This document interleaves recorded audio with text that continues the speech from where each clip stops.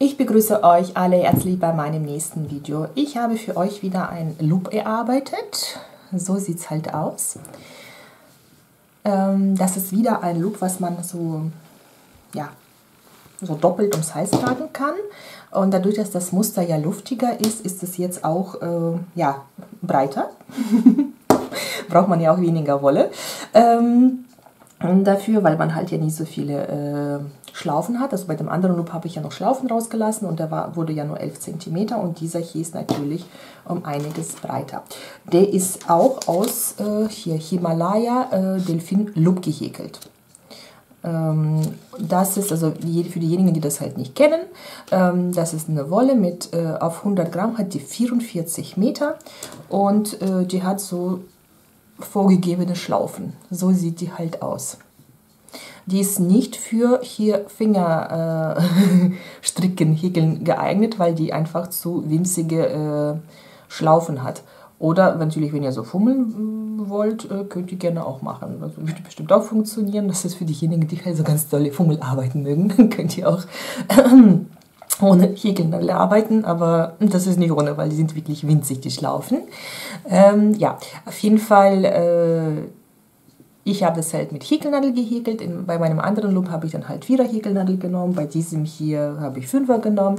Das ist egal in dem Sinne, weil Hauptsache, ihr könnt bequem halt die Schlaufen durchziehen. Das ist, weil die Nadelstärke bei dieser Wolle, also wenn ihr so arbeitet, wie ich das euch zeige, ne, also für bestimmte Muster und alles, spielt gar keine Rolle.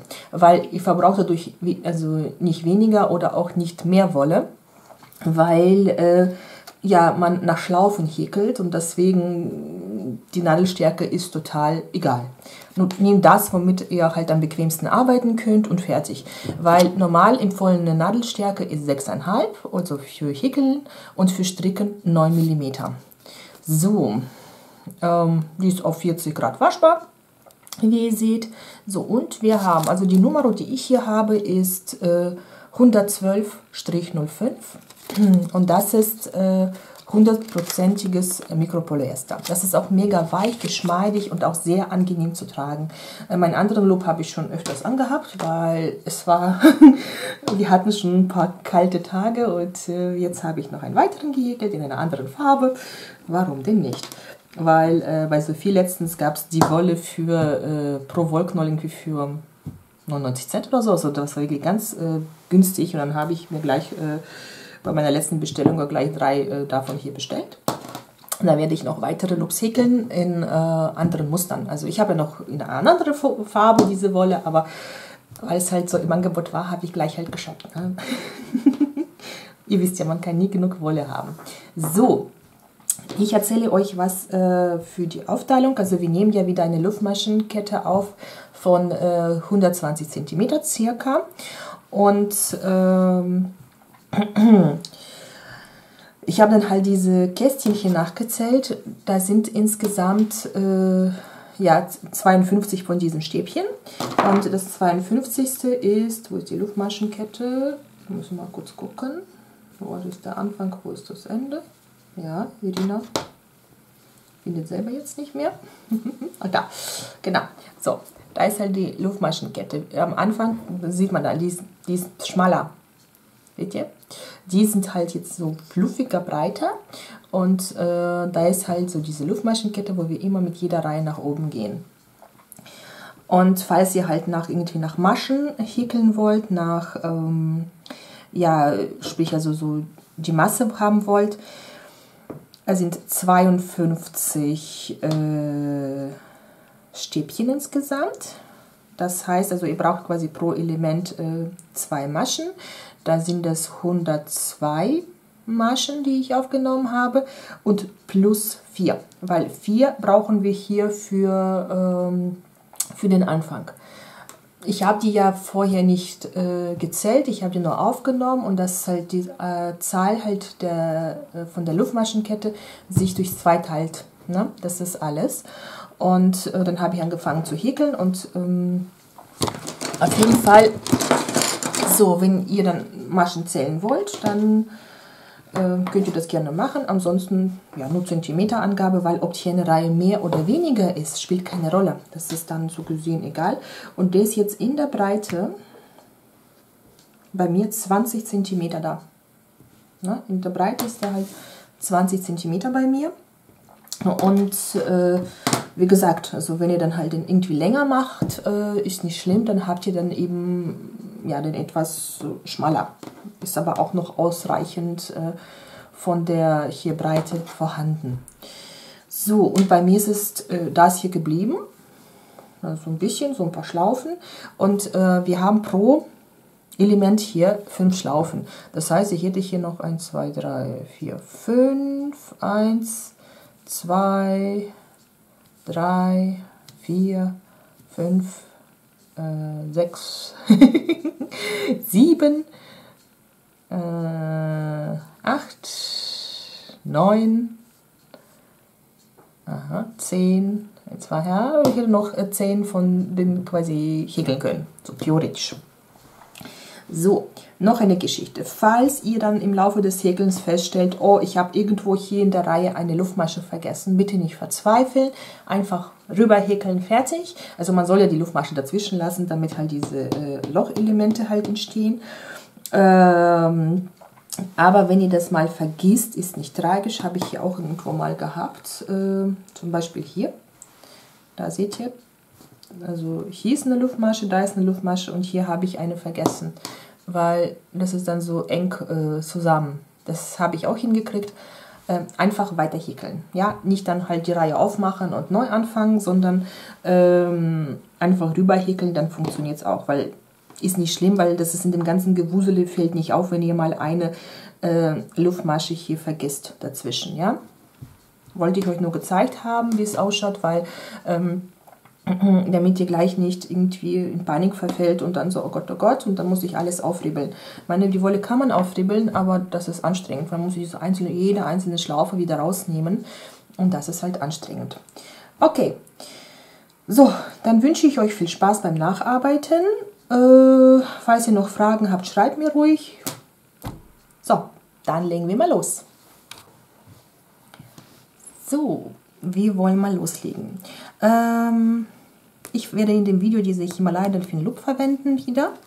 Ich habe hier so ein hübsches Grün, so ein Mintgrün. Die hat auf 100 Gramm 44 Meter. Verarbeiten könnt ihr das halt mit hier Nadelstärke 5,5 bis 6,5 ist empfohlen. In meinem anderen Video habe ich mit Nadelstärke Nummer 4 gearbeitet. Hier werde ich höchstwahrscheinlich halt die 5er nehmen. Mal gucken, wie sich die Maschen so auffangen lassen. Wenn ihr das halt stricken wollt, Nadelstärke Nummer 4. Das ist 100%iges Mikropolyester. Ja? Das ist wirklich sehr schön, sehr geschmeidig, sehr weich. Wer die Wolle nicht kennt, das ist eine Wolle, die hat schon also vorgegebene Schlaufen. Okay. So, wir lösen erstmal 3 Schlaufen an dem Anfang.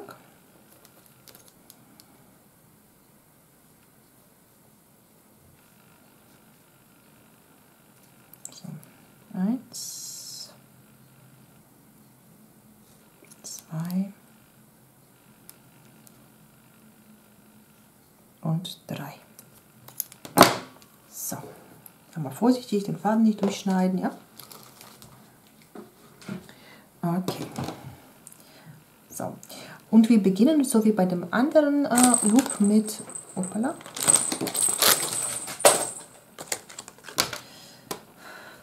So, und wir beginnen so wie bei dem anderen Loop auch. Also wer mit mir das schon gehäkelt hat, kennt das. Wer nicht, kläre ich das nochmal, kein Problem. So, wir gehen durch die erste Masche durch und schnappen uns die zweite. So. Und die nächste. Und die nächste. So gesehen so, als ob man Kettmaschen oder Luftmaschen häkeln würde, ja, so nach oben. Wir nehmen so eine Art Luftmaschenkette auf. Ja, so Masche für Masche. Und da entsteht halt so wirklich eine schöne, gleichmäßige, lockere ja, Luftmaschenkette, sage ich mal. Ja. Und das nehmt ihr bitte auf die gewünschte Länge auf. Ich werde das wieder auf ca. 120 cm aufnehmen, weil ich möchte wieder so einen doppelten Loop haben, was man so umschlingen kann. Die mag ich halt sehr gerne. Also, und wenn ihr halt einen zum Drüberstülpen häkeln wollt, dann sollte er ca. 60 cm betragen. Ja? Okay, so, dann nehmt mal erstmal eure Luftmaschenkette auf und dann machen wir gleich weiter. So, meine hier quasi Luftmaschenkette, ich habe die nachgemessen, die ist so circa 120 cm. So, optimal wäre es, wenn es durch 2 teilbar wäre, also sprich, aber ihr müsst jetzt nicht jede einzelne Masche zählen, man kann ja auch einfach so in Pärchen halt schauen, ja, ob das halt aufgeht, in Pärchen hier bei euch. Einfach nur so ein bisschen durchgehen die Luftmaschenkette und schauen halt, wo es bei euch halt, ob es passt oder nicht, ob ihr halt genug Maschen oder also ob es sich durch 2 teilt oder halt eben nicht, nicht schlimm. Also kann man ja nachgucken und falls es aufgeht, ist gut und falls halt eben nicht, dann macht man halt eine Masche dazu und dann ist passend, ja. So, einfach nur so immer 2 Maschen weiter, geht ganz schnell, wie gesagt, ich zähle die nicht mal, ich tue die einfach nur schauen. Jo, passt. Okay. So, dann wollen wir mal beginnen. Als erstes tun wir hier eine Schlaufe aufsetzen. Da. Dann zählen wir 4 Schlaufen runter. 1, 2, 3, 4. Unter dieser 4. starten wir. So, ziehen hier eine raus. Da sieht so aus jetzt. Ja, durch die 4. rausgezogen. So, dann nehmen wir die nächste Schlaufe und ziehen die durch diese ersten 2. So, dann die nächste auffädeln und durch die nächsten 2. Und so haben wir halt so gesehen, so das erste Kästchen hier gehäkelt. So, jetzt nächste Schlaufe und durchziehen. Es ist so gesehen wie so eine Luftmasche. So, Schlaufe aufnehmen. Eine überspringen, ne? Also immer eine hier zwischen lassen und in die nächste rein. Schnappen uns hier die nächste Schlaufe. So sieht es aus. Wir haben jetzt 3 Stück, also auf der Häkelnadel, ja. So, nächste Schlaufe mit der zusammen häkeln. Wieder die nächste Schlaufe und wieder zusammen häkeln. Und so sieht das nächste Kästchen aus. So, jetzt wieder so gesehen eine Luftmasche, wieder aufnehmen,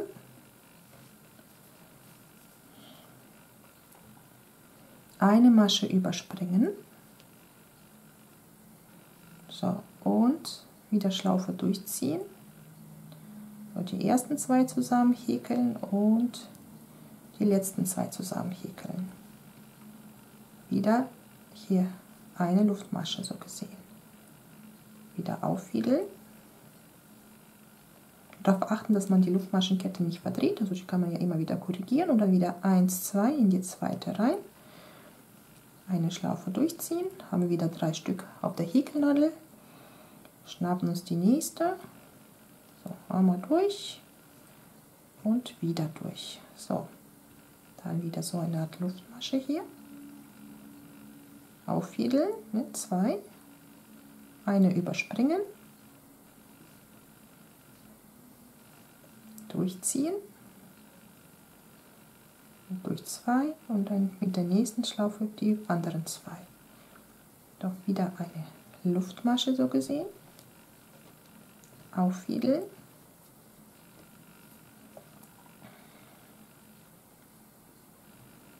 so, eine überspringen und wieder 1 und 2. Luftmasche, die nächste. So, und nochmal in die zweite Masche durchziehen, 3 Stück sind auf der Häkelnadel mit der nächsten Schlaufe zusammen häkeln und dann die nächste Schlaufe und wieder zusammen häkeln und dann einmal eine Luftmasche wieder so gesehen. So, eine Schlaufe aufnehmen, eine überspringen, nächste durchziehen, So, nächste Schlaufe auffädeln, zusammen häkeln die beiden und dann die nächste. So, und wieder eine Luftmasche, so, eine überspringen, rausziehen, zusammen häkeln und in der zweiten die anderen beiden zusammen häkeln und wieder eine Luftmasche. Auffädeln, Masche überspringen, durchziehen, so mit der nächsten die ersten zwei, die nächste Schlaufe die nächsten zwei und eine Luftmasche. Und so schaut es halt aus. Ne? Wir haben jetzt richtig wunderschöne große Kästchen. So, und so häkelt ihr bitte bis zum Schluss.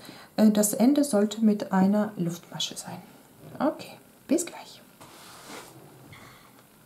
So, ich habe jetzt meine erste Reihe mit so Kästchen fertig gehäkelt. Und ich muss mich irgendwo vertan haben oder verzählt haben oder irgendwo eine Masche nicht wirklich ausgelassen. Das kann sein, weil ich habe hier am Ende 2 Stück über. Und eigentlich müssten hier, muss hier eine über sein. Aber ist nicht schlimm. Falls es euch auch passiert, ist halb so wild. Also keine Panik schieben, nicht gleich wieder alles aufmachen, wenn es bei euch ist. Weil hier müsste eigentlich eine bleiben. Wie gesagt, nicht tragisch, weil wir werden ja diesen Bereich ja vernähen, ja, und deswegen ist halt alles halb so wild. Ja, nicht verzweifeln oder so, seht ihr, mir passiert sowas auch, ich habe mich irgendwo ein bisschen vertan. So, und jetzt verbinden wir das Ganze. So, wir schnappen uns hier dies hier, so unser erstes Kästchen hier. Ja, so gesehen diese Luftmaschenkette.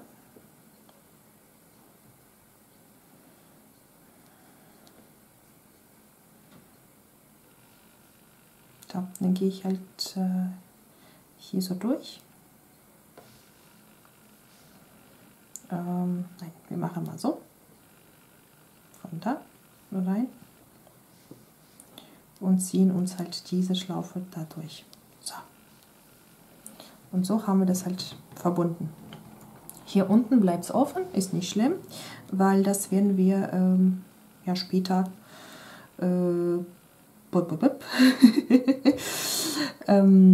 vernähen. So, das vernähen wir dann so und dann passt schon das Ganze. So, und jetzt. Wir tun jetzt einmal, hier die Schlaufe haben wir durchgezogen, dann eine Schlaufe, zweite, dritte, und die vierte. So, 4 Stück. So, nachdem wir die 4 Luftmaschen aufgenommen haben, nehmen wir unsere erste Schlaufe hier auf. So, dann gehen halt, hier ist so ein, wie so ein kleines Dreieck vorne, ne? Oben. Da gehen wir rein hier, ziehen uns eine Schlaufe durch, dann wieder die ersten 2 zusammen häkeln und das zweite Pärchen zusammen häkeln.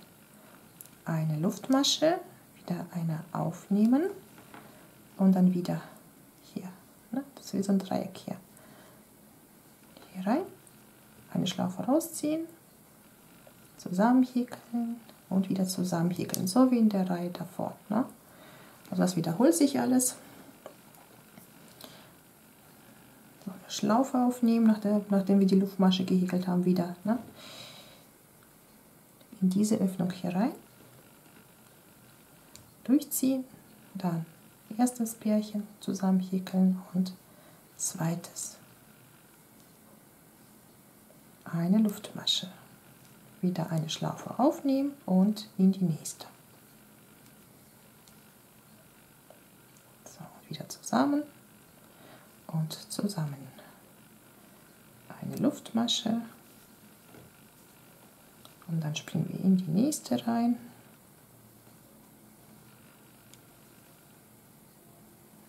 Dann zusammen und zusammen. Wieder eine Luftmasche, auffädeln und in die nächste Lücke.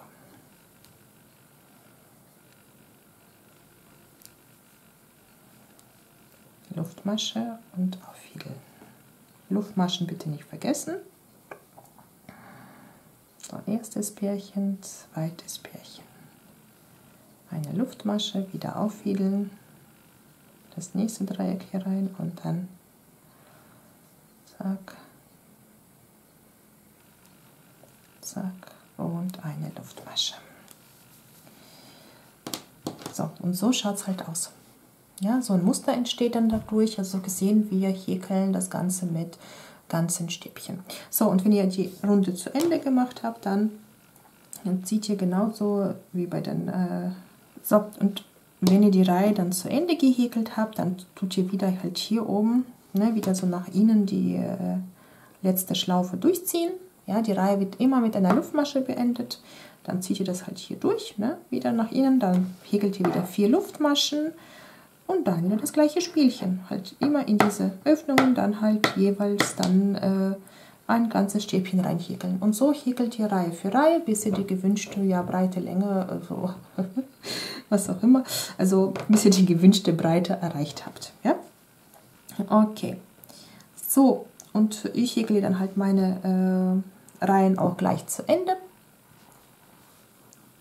Und dann, ja, sehen wir uns und ich erzähle euch, wie viele Reihen von diesen ja, Stäbchen halt, also ja, das sind ja ganze Stäbchen gehäkelt, sehen nur so ein bisschen bauschiger aus, dadurch, dass die Wolle ja so ist, ne, mit diesen vorgegebenen Schlaufen, deswegen sieht es halt auch ein bisschen so wie V-förmig aus, das Ganze. Wie gesagt, wenn ich es halt zu Ende gehäkelt habe, dann erzähle ich euch halt, wie es ja, weitergeht. Und achtet darauf natürlich, dass das hier ja hier unten ist. Ne? Also das wird ja hier mit vernäht. Da, das vernähen wir hier dran. Und wie gesagt, dass hier eine Masche zu viel ist, ist halb so wild. Ne? Das ist nicht schlimm.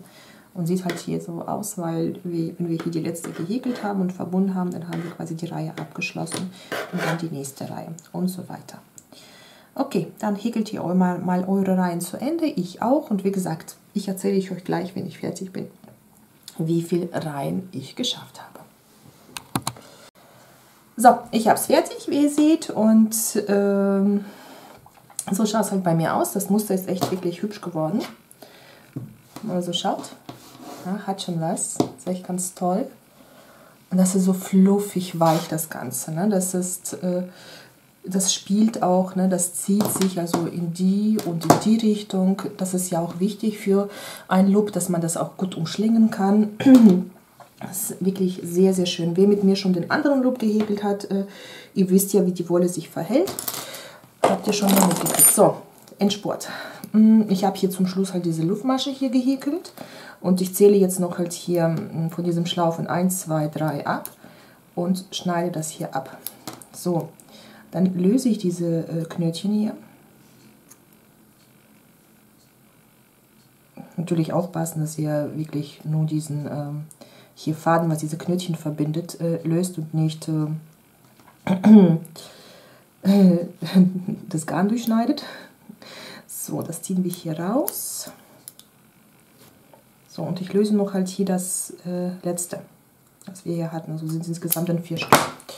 So. Und jetzt vernähen wir. Ich habe hier so eine Nadel mit so einem größeren Ö, genau, wo halt wirklich so richtig schöne dicke Wolle reinpasst. Nehmt das, was ihr habt. Die habe ich mal von Sophie mal geschenkt bekommen, so ein ganzes Set. Das war auch ganz nett. So, und so vernähen wir das Ganze. Ne? Mal schließen, dann einmal hier hin. So, dann wieder zurück. Ups. Ja, das ist das eben bei diesen Schlaufen, also bei diesen dickeren Ös, dass der Faden halt oder das Garn halt immer abhaut. So, einmal ein bisschen hin und her. Dann habt ihr es richtig schön abgeschlossen. Wir drehen das Ganze um. Und ich gehe jetzt mal mit der hier Nadel hier so durch. Mal hier.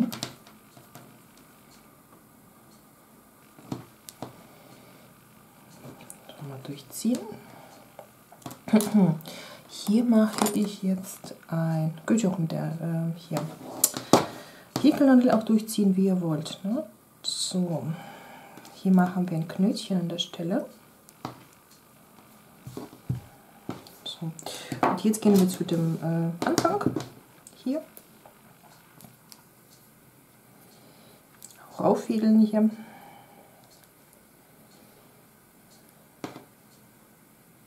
Wie ihr seht, die Wolle fließt ja nicht so wie Himalaya Delfinbaby. Ne? Das ist so. Und dadurch, dass ich halt hier eine hier Luftmasche mehr habe, ziehe ich das hier ein bisschen, das Knötchen hier nach innen etwas stärker rein. Ihr habt ja gesehen, ne, am Anfang, dass ich halt eine zu viel hatte. Passiert schon mal. So. Dann nochmal nach da. Und wieder hier durch diese paar Maschen hier rein. So. Dann mache ich hier halt auch ein Knötchen.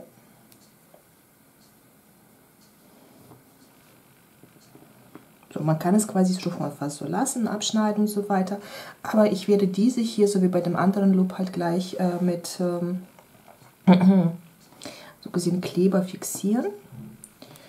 So, wir ziehen erstmal so durch ein paar Maschen.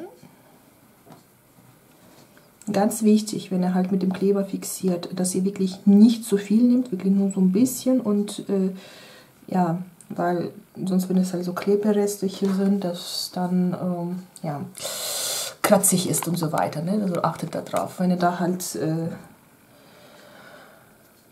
ja, wie soll man sagen, euch das nicht zutraut oder nicht vernünftig dosieren könnt, lasst es sein. Ich habe hier halt so einen Kleber. Ihr könnt ja auch hier Textilkleber für verwenden.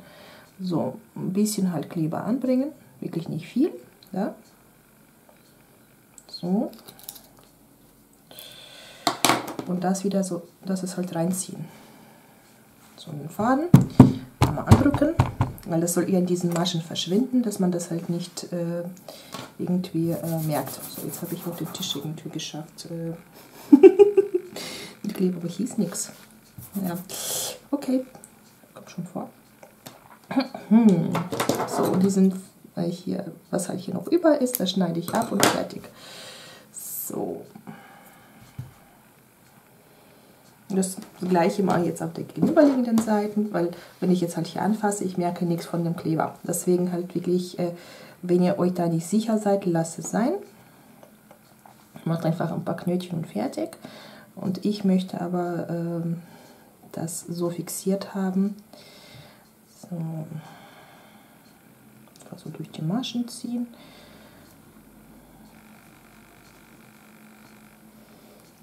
Ein bisschen anziehen. Das ist wirklich nur ganz bisschen. Minimalistisch. Da. Seht ihr, das sickert ja gleich schon in die Wolle ein. Da. In diesem Bereich ist es. Wirklich nicht viel. Das soll nicht gedrängt werden. Das soll nur einfach haften. So. Das mal dran drücken und fertig. So, und abschneiden. So, und auf jeden Fall kommen diese Endstücke halt nicht mehr raus, wenn man das so macht. Bei dem Kleber ist es so, den verwende ich, also ich habe ja euch mal einen anderen gezeigt, den kriege ich irgendwie nicht mehr zu kaufen, aber ich habe diesen hier bekommen, dieses Easy Gel Zeugs. Damit befestige ich jetzt auch, also oder fixiere auch die Stickereien für die Augen, halt fixiere ich auch dann. Guck mal, ich habe mir Wolle an den Finger geklebt. So, naja, kann man jetzt ja auch mit, so, ist ab. So. Hier, falls ihr so ein bisschen, weil hier, wenn ich die Stickereien ums Auge mache, fixiere ich auch damit und mit Zahnstocher und so weiter. Ich habe ja schon das in einigen Videos gezeigt, wie ich das mache. Auf jeden Fall, wie gesagt, den anderen Kleber, der sah irgendwie ein bisschen anders aus, hieß auch ein bisschen anders, also aber war auch von Patex. Aber den kriege ich irgendwie nicht zu kaufen und dann habe ich jetzt letztens 2 davon gekauft und gab es nur irgendwie einen Doppelpack, habe ich mitgenommen und der funktioniert auch sehr schön, weil er haftet nicht sofort, weil das kann man halt noch nacharbeiten und alles, weil der verhält sich ganz anders als halt der normale Sekundenkleber. Das ist nur, damit ihr Bescheid wisst. So, wie gesagt, Textilkleber könnt ihr dafür hier auch nehmen. So, und dann haben wir halt unseren Loop schon fertig. So, ja. So sieht es halt insgesamt aus und dann kann man den halt wirklich wunderbar hier umschlingen und ums Hals legen. So, ich hoffe, es war alles verständlich genug und wir sehen uns in dem nächsten Video. Bis dann!